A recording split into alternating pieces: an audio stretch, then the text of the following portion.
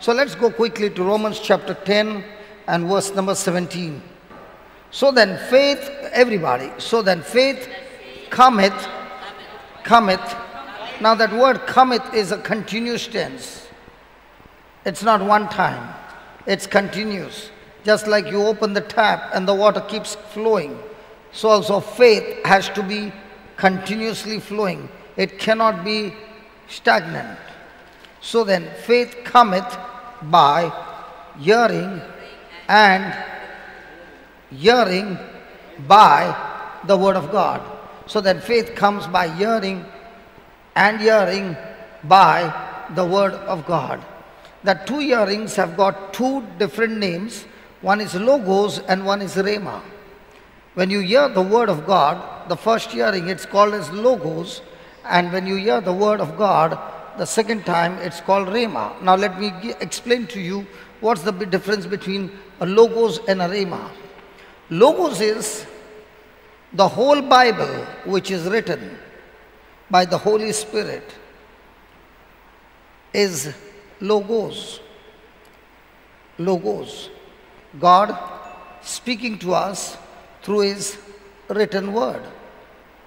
Praise God. That's logos. But when God's word speaks to us from inside out, it becomes a Rhema word. For example, now when I'm speaking to you and you're hearing it with your ears, it's logos.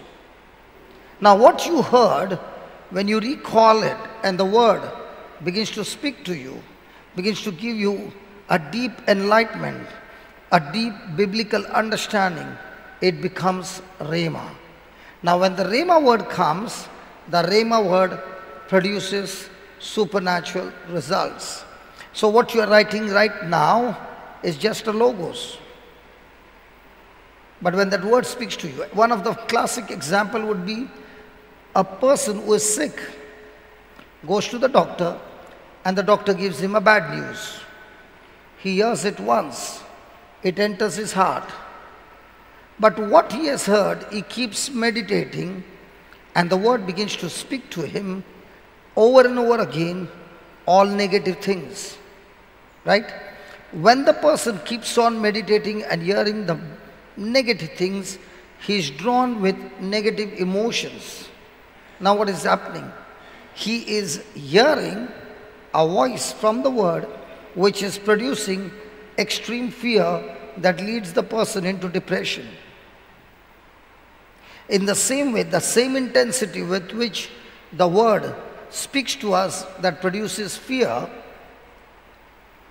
in the same way the word of God, when it speaks to us from inside out, it produces faith, and that faith is called the biblical faith, and this comes through the Holy Spirit's enlightenment or the Holy Spirit's understanding. And that's why to get a Rhema word, a person first has to have logos. A person has to first spend time, quality time with the Lord. And now the word will begin to speak to you, and that's how the Rhema word comes. Praise God.